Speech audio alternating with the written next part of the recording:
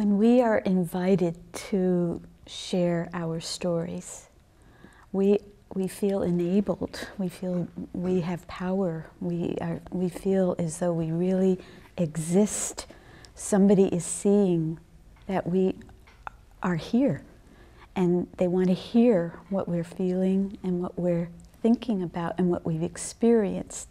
Not just to hear our stories, but possibly to learn from it as well. So we become each other's teachers and each other's doctors, because in the process of telling our stories, we're able to let go of some experiences and feelings that maybe we need to let go of. And in the process of telling our stories, sometimes we're able to draw back a bit so that we can see those experiences from another viewpoint. And then we have, hopefully, in some cases, an aha moment where we've learned something that we hadn't thought about before, not just for ourselves, but also our listeners sometimes have that aha moment.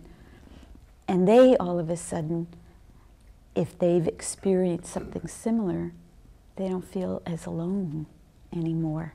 Somebody else went through what I've gone through. Or somebody else thinks that this is important, and I always thought it was important. You know, so there's a sharing there. Orland, I remember you saying that it was your job, your task of tasks in life, to help the kids on the street tell their stories, but also to tell them stories from the outside world that might help them.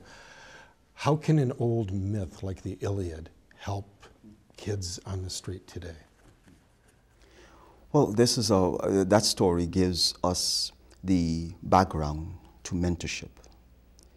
The whole idea of journeying was to make the person move from their place of origins to a place of destination. So destiny and destination are the same thing. Where are we going? And so when a person is stuck even in the street, there's a level of destiny that wants them to navigate those streets and find even a certain way a guide. Streets have guides. Wonderful. Can you describe the actual project that you're involved with there? Who are those kids? Well, our work for the last 18 years has been centered in the organization we founded called Shade Tree. And in this particular clip we show some young friends were visiting from Germany, one from Brazil, one from South Africa. And so they were here for an internship to explore social entrepreneurism. And this particular day I was introducing them to Alfonso, we call him Red Man, for them to get to know his story. The storyteller is a host when you're telling the story of not just the story itself, but those who are listening to it. I was born and raised at, right across this here way is Markham Middle School. We call it Thunderdome. That's for youngsters. That's where the gladiators are made. Yeah, man, it was gladiator school, man.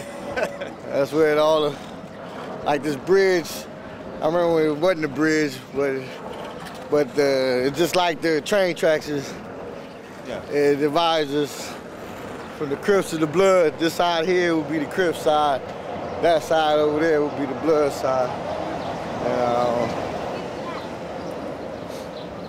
How does that middle school relationship affect the later supposedly opposing gang sides? I mean, you got friends that end up in the Bloods.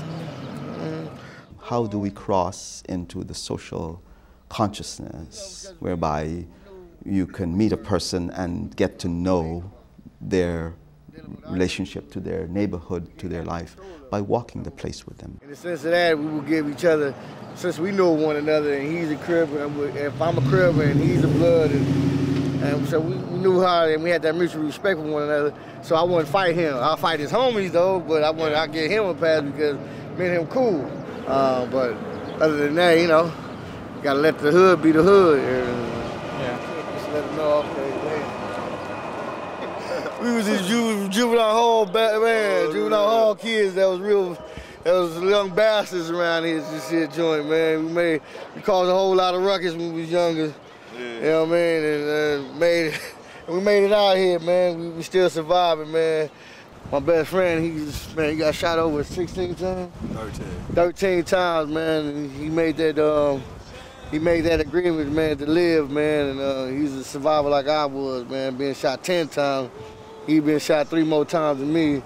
Man, one of my survivors, man, one of my partners, man. Because we didn't want to die.